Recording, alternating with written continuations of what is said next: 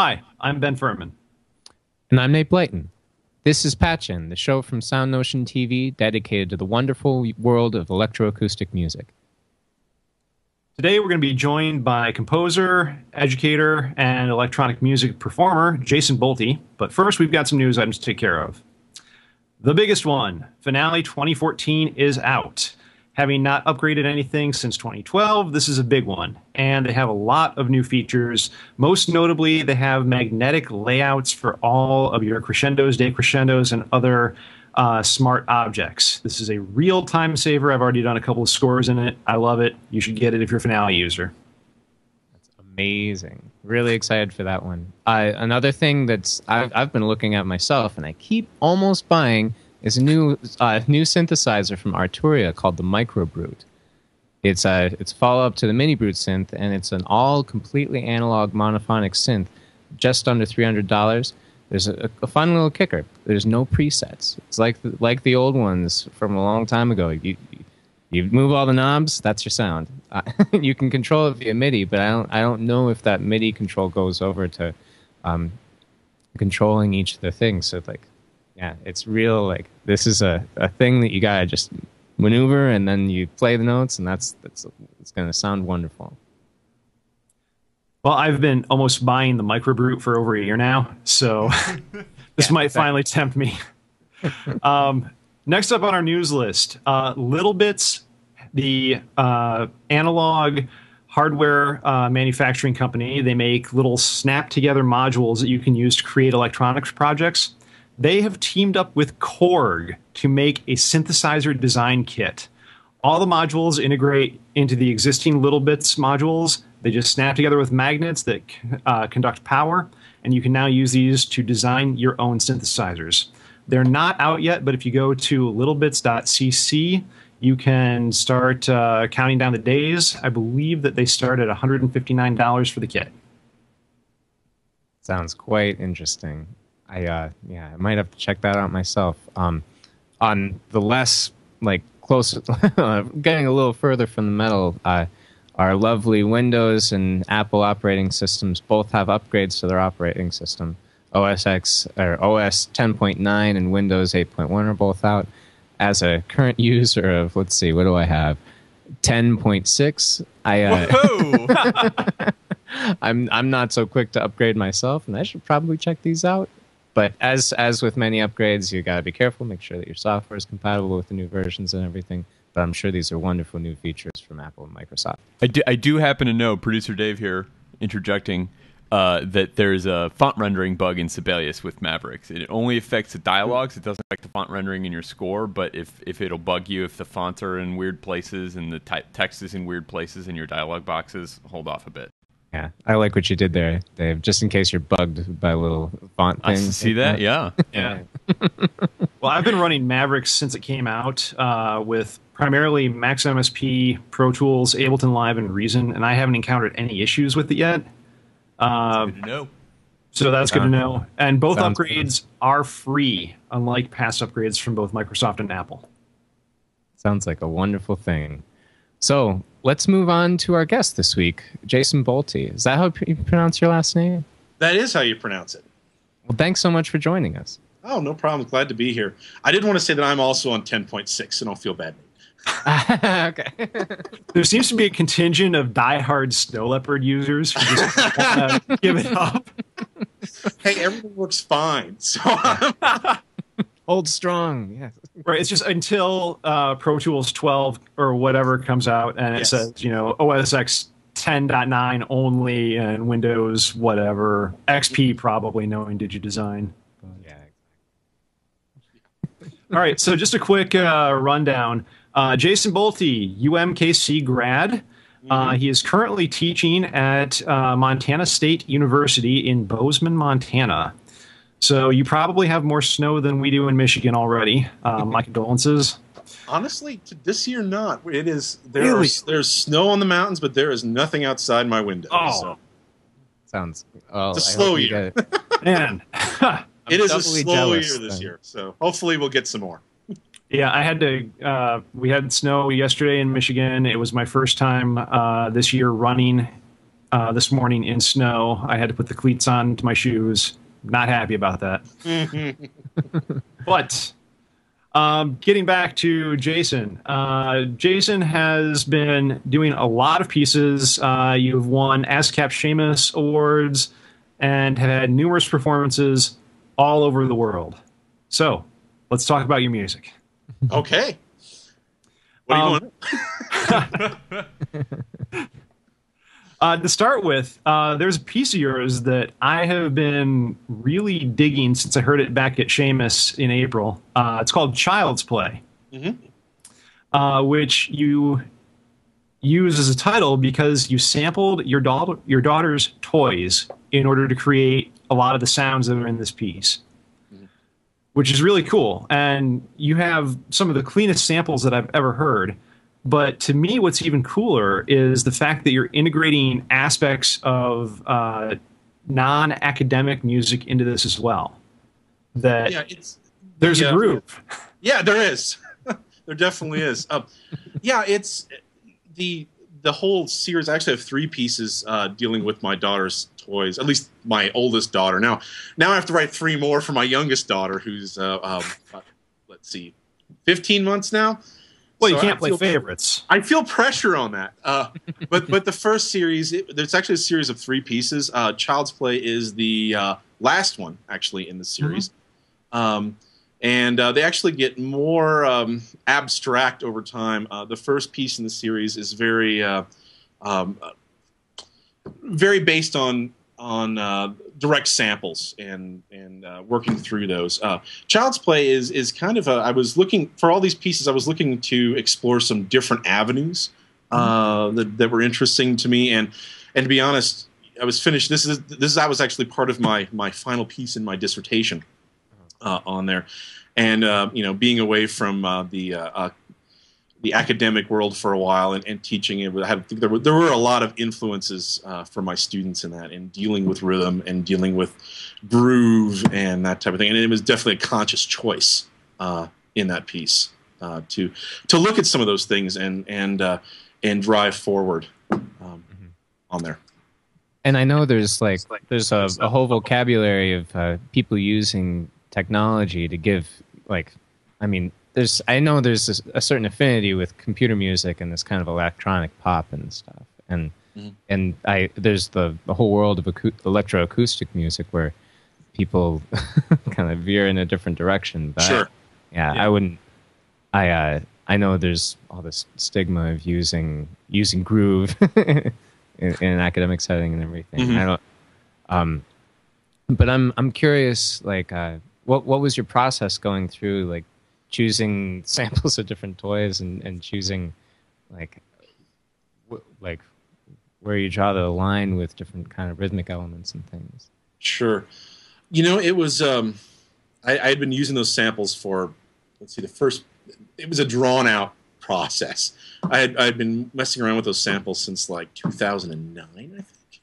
And Child's Play, I think, was finished in 2011 or 2010. So there was 3 years there that I was playing around with those samples. So, I was for the final piece, the Child's Play piece, I was really looking for rhythmic activity that was interesting, and just exploring that with some very simple sort of manipulation. Most of the manipulation was done in Metasynth, actually. Really? The rhythmic manipulation, yeah. I forget what it's called. I can look it up on my computer, but I even forget what the process is called. Goodness. Well, there's a process in there that lets you do rhythmic. It separates things into grains, really long grains, for example. Okay. And then reorganize the rhythmic structures in varying tempos and things. So this was yeah. So it wasn't necessarily. I mean, it definitely was a conscious effort to focus on the rhythmic activities and to focus on bringing in sort of some things that my students had been bringing into comp lessons and class, because there's no reason for those to be separated. I mean, it's. I think we need to. Myself as a composer, I like to draw from a variety of different areas, whether it be I guess, you always tell at least I tell my students that, yes, you will study 12-tone technique because, boy, sometimes it's what you need to use. Right. I mean, it's in minimalism and all that stuff, and popular music. I mean, there's just so many different avenues that I don't want to segregate myself from not using those type of things. Yes, I'm a classical composer, and boy, that's definitely true in my music, and it's definitely acousmatic. But I am interested in all those other types of things that are going in the popular world, as well as, and I actually find for myself, and especially in this piece, that my students, what they bring in, and has really influenced how I go about composition and how I use those rhythmic elements in a piece. And in this it's been working up to this last piece, and actually I have a new piece that's it's about a year old, called "Puttin' Around," which is available on my SoundCloud, or it's also available on my website, which I think is up there on the site. And it also is sort of based on a regular rhythm with a groove. So, cool. Yeah. Now, you're touching on something that I always find really interesting, which is the fact that in academia, there's really sort of this bias against anything that's popular. Mm-hmm. And I've seen that throughout my entire career going through the university system. Is that something that now that you're on the other side of academia that you're consciously ignoring or blurring the lines on in order to really kind of connect better with your students? Or is it something that you don't really think about and you really just want them to learn the fundamentals of music technology and sequencing and sampling and then just kind of let them do what they want? Well, I think it's, as an educator, I think I'm very conscious of that. And I think everybody needs to be conscious of what their students are doing outside of class. Oh, yeah. I mean, it's such an important aspect because, to be honest, it's what makes, what they're going to do outside is what they're, well, I want to put it that way. How do I want to put this? What they're doing in class is yes, we at Montana State, we do, it's very, I wouldn't say as stringent classical, acousmatic synthesis type of process that are, as maybe at other institutions, and I don't know, but yeah, I think that crossover is really important, and being on the other side of the doctorate, I think hasn't necessarily. Well, it's affected me in definitely some ways that I probably wouldn't approach this material while I was working on my doctorate, just simply because there was so much other things that I needed to work on, I guess, as a composer, that I didn't really feel, and I also didn't really feel confident. This is I like to work outside of my comfort zone, and this, dealing with pitch for a very long time was out of my comfort zone, like traditional pitch structures and even triads, out of my comfort zone. Yeah. And then also dealing with regular rhythms was completely, and metrical rhythms and grooves was completely outside of that. So I tend to gravitate towards ideas and pieces or structures and pieces that I'm not comfortable with at the time I'm writing them. And I don't know if I'm even comfortable with those type of things now, but at least I feel like I can accomplish something. So I think, it's not that sort of the rhythmic aspect is something that I've picked up later. It's something I've been interested in teaching and working with students has definitely influenced on that and bringing that into my compositional world for sure. And I don't think there should be a separation. I mean, there's some really, really cool things that I think are probably going on, and my students bring in that are going on in the popular world and sort of the experimental DJ and those type of things that I just think are great. And I wish I had more time to listen and become more of an aficionado or an expert in that. But boy, I am not. Yeah. Well, I know. I'm really reminded of the Dead Mouse article that he posted that says all you're doing is hitting the space bar at your concerts, and that's what's called "We All Press Play." If you're we all press play, that's it. And I mean, that's so true of so much of the academic music, but it's also true of the big EDM festivals and dubstep. And yet there's still this huge bias between the two, that one is academic and serious and the other is just this lowbrow pop.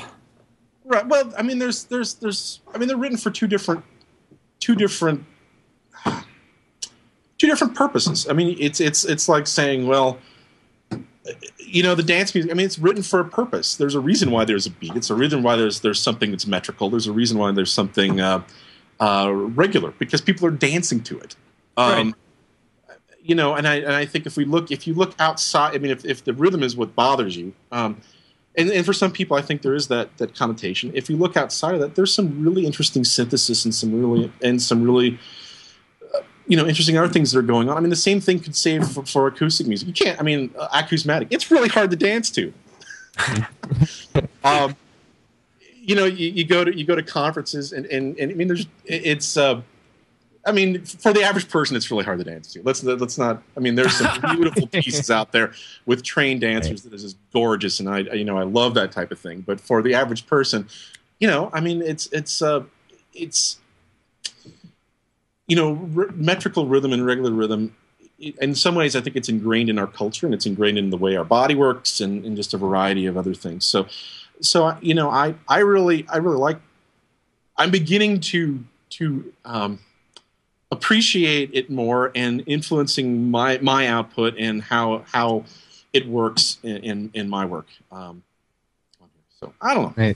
Yeah, I think you've achieved some really interesting results as well. And thank you. I mean, we've been spending a lot of time on kind of the delicate things of traversing this dicey territory, but I think you're doing like Ben and I, most of us in our little crew, we all operate between the popular and classical worlds in different ways, and I think that there's some really, really powerful things to happen in that land in between.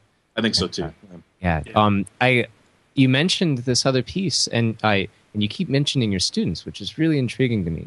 But you mentioned this other piece that's a little more recent, Puttin' Around, looking at the description, I hadn't made this connection that you talk about using, that the Electronic Music Studio's voltage-controlled Studio Temp 3 is a big part of this piece. And I'd be interested to hear you talk about that. Well, it was the piece is Puttin' Around, and it was a commission by Irritable Hedgehog label that deals. It's probably mostly well known for their minimalist CDs that they've been putting out. Really, some really great stuff. And if you just search for Irritable Hedgehog, it'll come up, and just some really great stuff. But David McIntyre, who I went to school with at UMKC, is one of the founders of that label, and he also does some electronic music with that label. And he put out just a sort of a call, I guess, to a bunch of his close friends and acquaintances to write a series of pieces dealing with samples he did in 1980 on this voltage-controlled synthesizer. And if you don't know David McIntyre, he is a composer that's very, like I said, very interested in minimalist music. So it was lots of long sine waves and bleeps and bloops and all the stuff that you would have done on an analog synthesizer. Well, that you could have done very easily on an analog synthesizer in the 80s. And I took those, and I told, to be honest, I told David, I said, I just can't work with this. And he was very, very, very understanding. And actually, I took the material and I just cut it up and processed the heck out of it, and went from there. So the basis of the sounds are still David's 1980s synthesizer samples of all these sort of resonating filters and all this stuff. These little examples.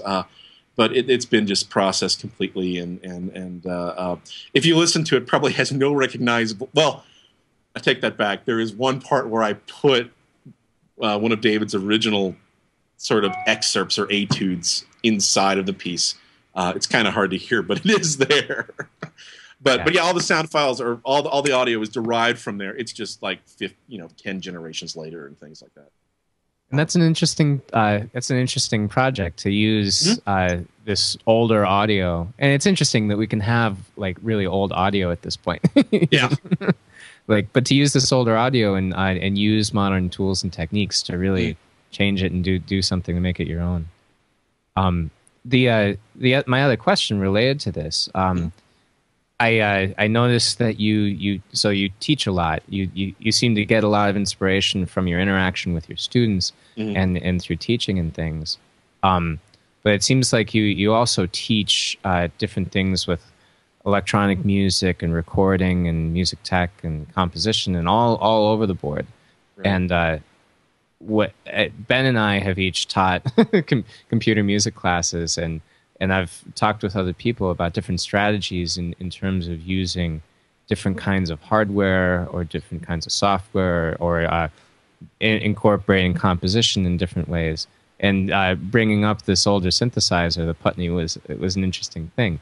I was wondering, like, do you ever approach this kind of older hardware in any of your teaching or anything with your students? Or?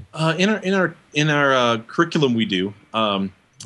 We have at Montana State. We've got actually. I'm on faculty here with Linda Antas. Okay. I don't know if you're familiar with Linda's work. Linda is one of my colleagues, so we sort of share this. We also have a PhD student who Patrick Donnelly, who is a computer science major, and he also went to Peabody Conservatory and studied electronic music there. Who also teaches some of our synthesis courses.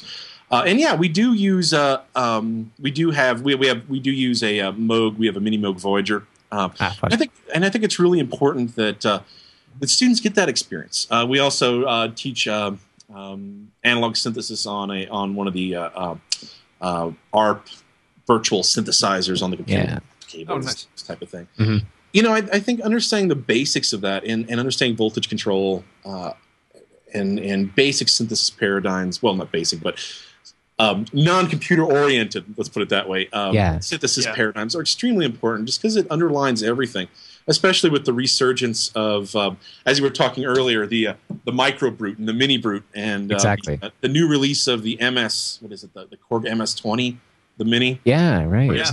You know, all these things are coming back, and they're affordable. Mm-hmm. Which is, and actually, I'm looking to buy. I was looking at notes here. I'm looking to buy actually a couple of the micro brutes or the mini brutes for the studio here, which I think are great little devices. And by the way, they don't just because I've done a little research on this. I believe they're the only MIDI messages they send and receive are node on and node offs. Yeah, okay, that's so what I there's thought. No control over synthesis paradigms. Which makes sense for listing at $299. So. Right, exactly. Right. But yeah, I think those basic concepts are extremely important. And then moving from there, our degree is at Montana State, and what Linda and I teach is really, really broad based. So it's in the traditional sort of music technology degree that developed in the late 80s and 90s. Ours is sort of smack dab right in the middle.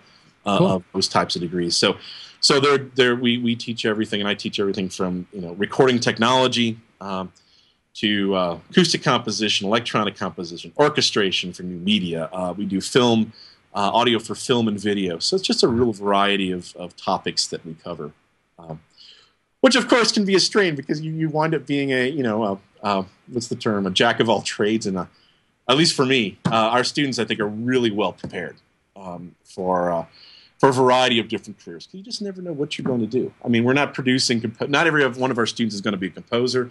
Not every one of our students is going to be a recording engineer. There's just so many options out there in this technology right now. I mean, it sounds like a good strategy, giving them the liberal arts degree of music technology that gives you a little bit of everything, so they can go off in whatever direction that suits them. Yep. Yeah. Now, you've been talking a lot about how your students have influenced you. Can you get into a little bit about your compositional process? Sure. I work a lot with basic samples. I don't do a lot of synthesis per se from a traditional standpoint. If I was going to do FM or AM or any type of wave packet or something, I don't do a lot of that type of thing. Usually, I like to work to. I'm a very physical person, I guess, and I like to work with physical sounds. I guess if it was up to me, I'd still be cutting tape. Yeah.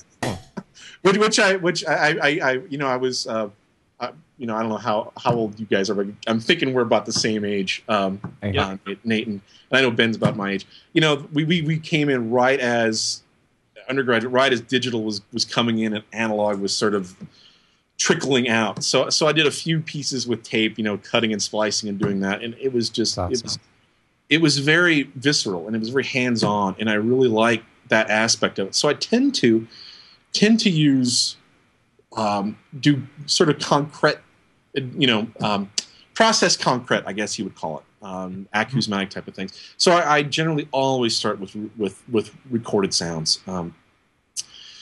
They're just, maybe it's just because they're easier, because they already have context. They already have a frequency spectrum that's very complicated. They already have inherent rhythmic activities. They already have, you know, overarching sort of flow of what happens to the sound and how it ends.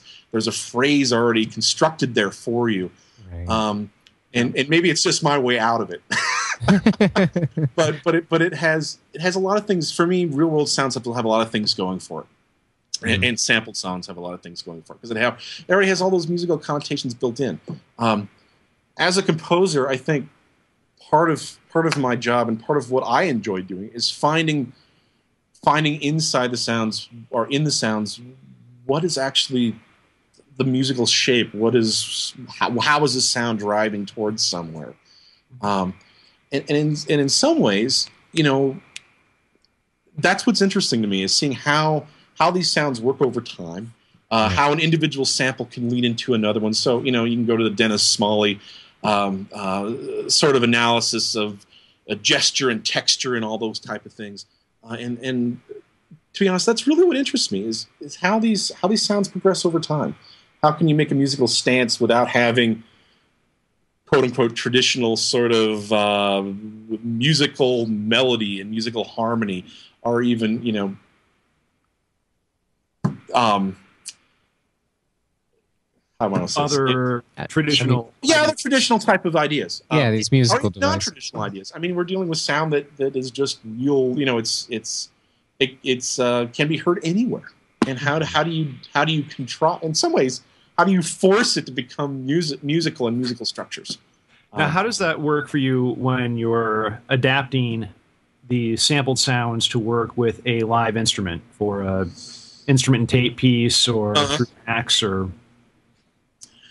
It's when I'm running an instrument tape piece, it's a struggle. To be honest, I have a hard time integrating those two, and it usually a tape and instrument piece usually takes me quite a bit longer than just a straight up instrumental. Well, especially a straight up sort of fixed media piece. The tape piece, I mean, a fixed media and instrumental piece. It's always for me, it's always what comes first. What do I play off of? How does this integrate?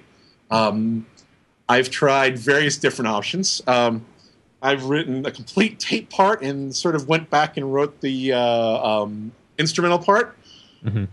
That produces one type of outcome. I think it can be a very good outcome. One of the pieces that I did that with, I think is I really like, and I think is a successful piece. A piece for piano, Scrap Metal.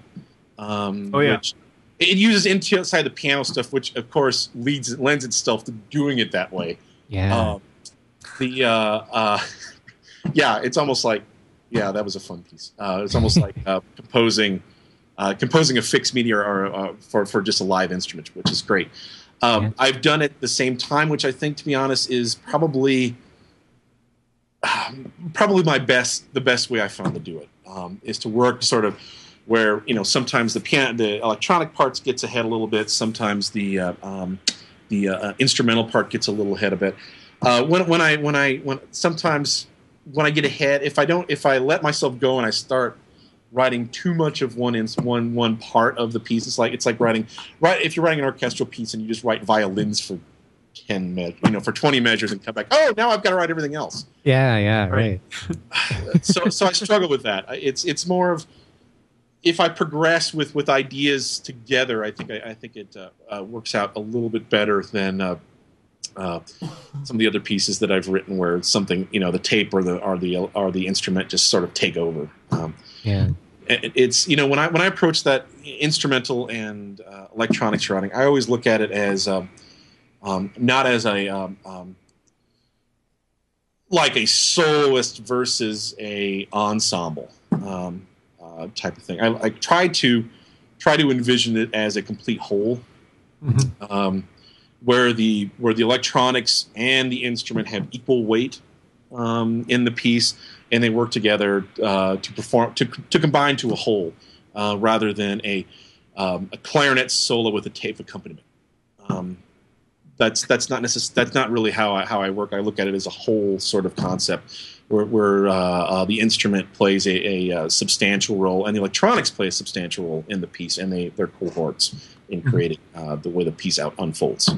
Yeah, that's interesting, and it sounds like a really great strategy approaching them together. I've gone both ways with doing instrument and tape pieces, and it's kind of tricky. And the thing that I've found to be really tough for me, an interesting kind of element to work around or work with, is just that the instrument and the audio that you provide might end up in performance operating in really different acoustic worlds. Yes. And it's a tricky. Yeah. I've had way too many experiences with that happening, whether it's the room size suddenly adds so much to whatever little minuscule amount of reverb I was using that it's a different piece, or if for whatever reason it just becomes unplayable based on diffusion or some error in my max patch. Yeah, exactly. Yeah. Well, that generally is what happens to me. Yeah, right. Programming problem. Yeah. Exactly. Yep. Test everything, test frequently, and save as many backups as possible. That's my other rule, I got yelled at a NASA conference for coding on the day of the performance. You'd be surprised, I'm sure. Right, exactly. Oh, no, I wouldn't be. I don't know. I've seen some really cool live coded pieces, but I just don't have that level of confidence in my ability as a programmer to do that. Yeah, I don't either. Especially in Chuck or Super Collider. Yeah, right, exactly. Yeah, I've Remember thou the semicolon. Yes. Yeah, I've got the Super Collider book actually sitting right next to my monitor right now, and that could be the motto of that book. Exactly. Yeah, that's one thing the Super Collider is one thing I've just not gotten into. Yeah, me neither. You can only do so much, right? I mean, it is so much better for algorithmic stuff than anything I've ever used or done in Max MSP. Sure. Just because it can spawn its own objects within the code. But, right. Yeah. Actually, and Jason, I was wondering, do you have any favorite software or hardware that you worked with, or that you have worked with in your compositions? Oh, I guess. Everyone does. Everyone does. So no one can laugh at this, but I'm still a diehard Digital Performer fan. Okay, cool. Okay. I'm. It works well for me. Works great in Snow Leopard. Does Exactly. no problems there. No. No, it's a great piece of software. I've done the Pro Tools thing for just mixing, and it love it for editing, and if editing recordings and doing recording studio type of work. It just doesn't work. Flow is just not exactly what I like in dealing with sound files. And then Logic, the MIDI is outstanding, and the instruments that come with are just phenomenal. And it's a great teaching tool. And the workflow just doesn't work for me in my composition. Yeah. I don't use a lot of MIDI. I use a lot of sound files. So I don't like. And maybe I just haven't looked at that. I haven't written a piece in it in a while. And I probably should. But yeah, the last time I looked at it for myself as a composing tool, it just wasn't. It just didn't work. I've had the same experience with Logic, where I've got my main computer is a work computer, and it came with Logic. That's what they use where I work now, and it's like the tools seem so amazing, but I just haven't gotten to like feel good and doing something in it yet. It's weird. Yeah. Well, the synthesis engines are great. I mean, and they're great teaching tools because they have just a variety of. I mean, you've got your sampler, you've got your variety of FM, you've got your modeling synthesizer. I mean, they're just really, and they're really great teaching tools. It just doesn't work for me as a composing tool. That's a common criticism I've heard from a lot of people. I know Logic, from my own experience, is great for running a concert from, especially if you have multi-channel diffusion. But I just, the way that I work and the way that I code in Max, it makes it so much easier just to do everything in Ableton. Oh, really? Everything in Max and then slam it all in Pro Tools. Yeah. Yeah, interesting. Yeah, I've never composed with Ableton. I taught a class last semester with it, which I really enjoyed, but haven't had a time to do that.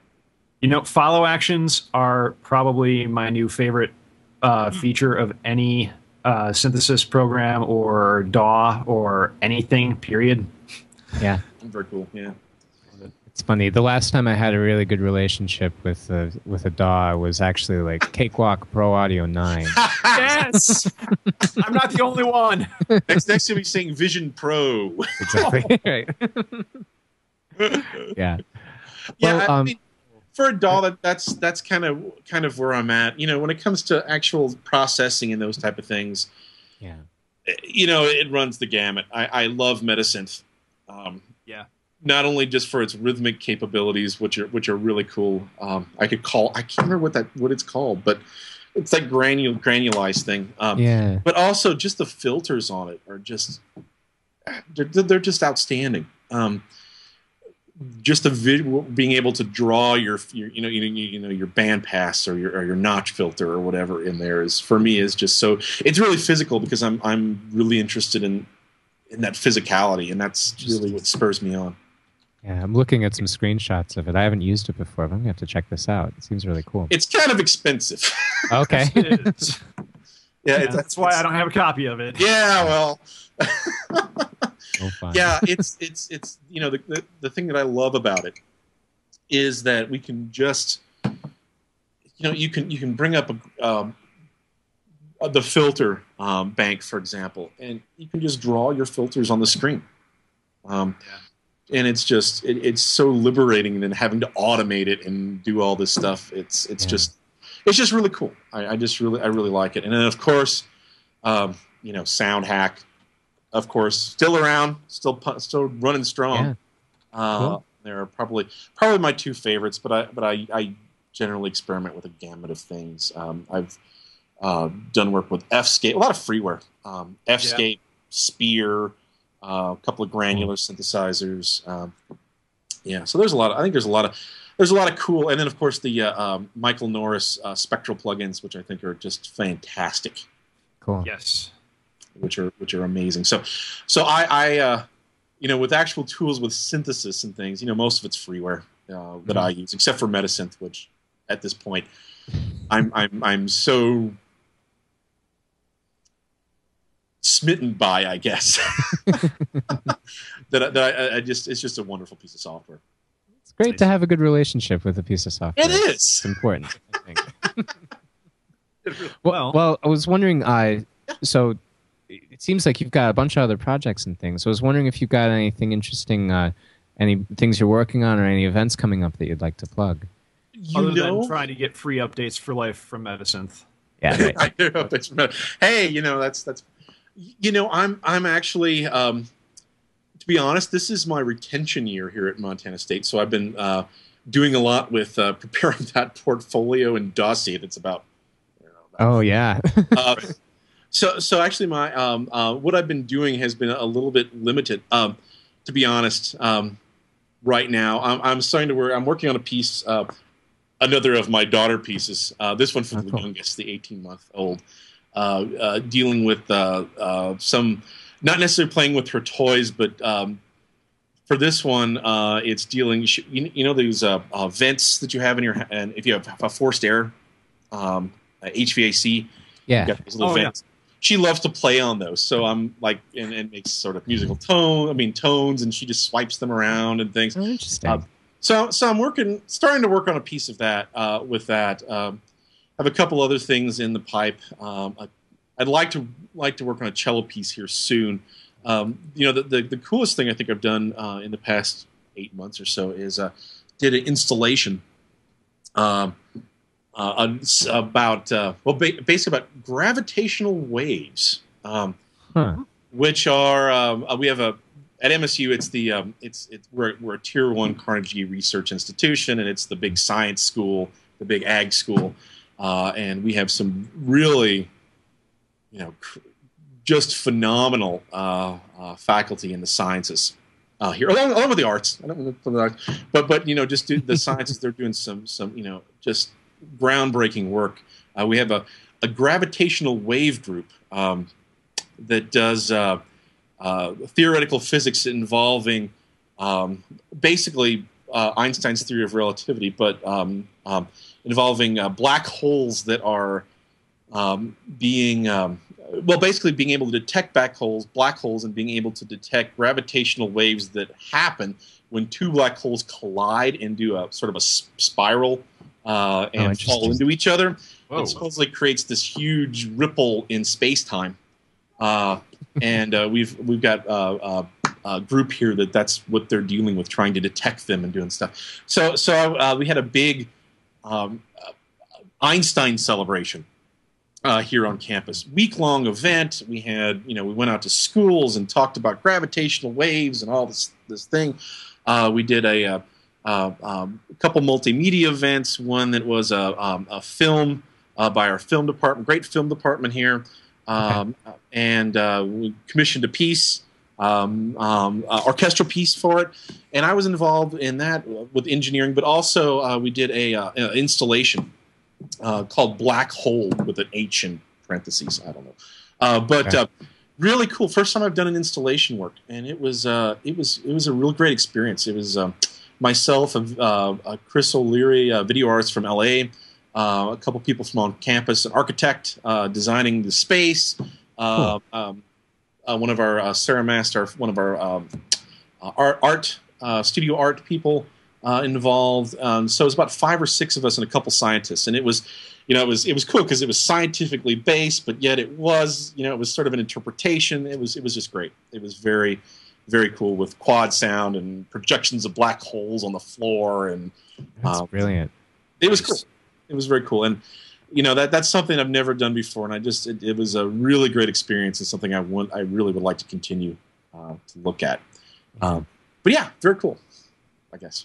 That's great. All right. Upcoming performances, it's the time of year when almost it's in the academic world where most everything is done and we're going on break and stuff starts up in the spring. Really excited though last month, and I think they're gonna be doing it again. The Maverick Ensemble in Chicago just performed, and I think they're going to do it on one more concert. My clarinet and electronics piece with my eyes shut. Okay. And they're going to be doing that. I don't know the exact date, but I think it's going to be coming up again in Chicago here soon. So cool. Nothing else major going on. I mean, that's not small things happening. Well, yeah, it could be big, I guess.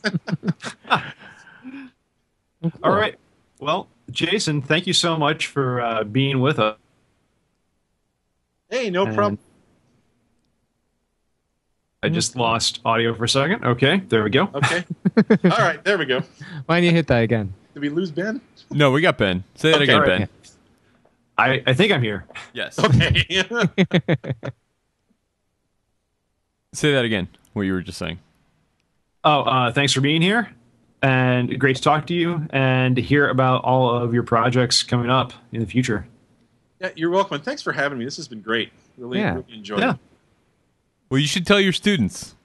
I will. We do this every month now. Well, so let's kick it into our recurring segment where we've been enjoying the end of these shows with a 2-minute challenge. Ben's up this time. Ben, what are you going to talk about? Well, Nate, I am going to talk about Pure Data. Do we have a timer on the clock? Timer on the clock. Wow. You ready? Need more coffee. Yes. Go. Released in 1996, Pure Data, or PD for short, is an open-source graphical data flow programming language for creating interactive audio and video works, synth design, or audio effects and processing similar to Mac's MSP, which is appropriate because PD was developed by Mac's creator, Miller S. Puckett, who continues to develop its main branch with numerous other people who contribute external objects and to various forks of the main. As with other audio programming language, PD processes both sample rate and audio rate, control rate, objects. Audio rate objects are always defined by having a nice little tilde next to them, whereas control rate objects, like everything that you can see on the screen in my timer, do not have the tilde. Unlike other languages, it was designed at the start to use the host CPU and not to offload all of the audio processing onto a coprocessor or onto a DSP module. This contributes to the highly portable nature of the language, allowing it to run on Linux, OS X in any number of native versions, or on iOS in the RJDJ program, and even in Android in Pure Data Party. PD's library of around 180 core objects with hundreds of externals covers all of the bases you would expect in a modern language.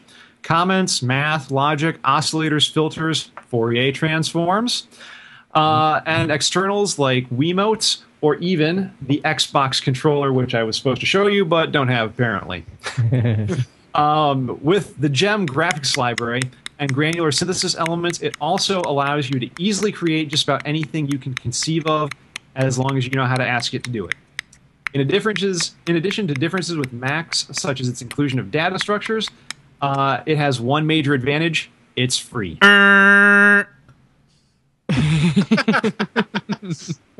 Came in just under the buzzer. Yep. Very nice. Well, thanks so much, Ben. Good work. It's a Pure Data. Really kind of... So PD is my primary language, I would say. And PD is what I learned on before I switched over to Macs. Yeah, and it's not an easy thing to get through in 2 minutes. I think you did a pretty good job. Well, and for those of you who want to download PD, I highly recommend checking out puredata.info. Exactly. Yeah. That's the site that has my personal favorite version, the extended version. It's very, very, very similar to the vanilla version, but it has all of those. This sounds like a lot like you're breaking the 2-minute challenge rule right now. I think it's good. So yeah, check out PD. Check out all the other software that we've talked about. We'll have notes on all of this in the show notes for this episode. And so welcome. Thanks again for tuning in on our Patch In episode 1. And thanks so much, Jason Bolte, for joining us this week. Not a problem. Thank you. Yeah. So I'm Nate Blyton. Ben Furman and I are doing this show every month. And please come back. We'll have another one next month. Thanks.